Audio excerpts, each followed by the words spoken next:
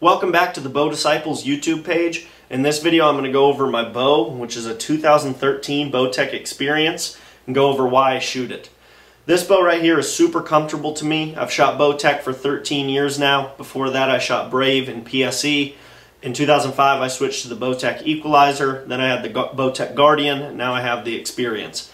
Until I shoot a bow that really just makes me want to put this one down and go pick up that one, I'm going to keep shooting it.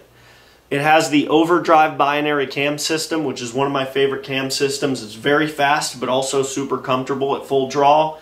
And I like the fact that if an animal's downrange and I come to full draw, I know it's going to be lights out in an ethical shot. For stabilizers, I run a bunch of extensions with an Enhancer 2000 from Limb Savers out front.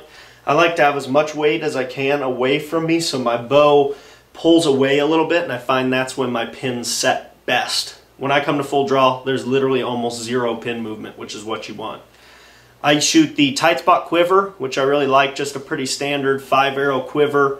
And then in the quiver, the arrows that I shoot are the Gold Tip Velocity Pros 300s. I shoot a 100 grain tip with 30 grains of weight behind the tip, so that way my FOC is high, my arrows hit hard, and they also fly straight. I shoot the Ascent sight, the 5-pin slider. As you know, mostly I shoot close shots. I'm not a fan of taking long shots in the field.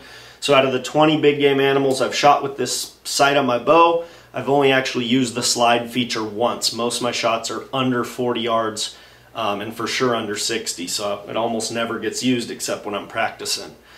Last but not least, I shoot this ripcord rest. I like the fact that I can pop it up when I'm on a stock with an arrow in there and it's not going to be flapping around making a bunch of noise. Then when I come to full draw, it's a standard drop away rest. So I really like the setup that I have here. I've been running it for a few years now, and I just really feel comfortable with this bow and the way I got it set up. So anyways guys, thank you so much for watching this video. Please like, subscribe, and share. We'll see you in the next one.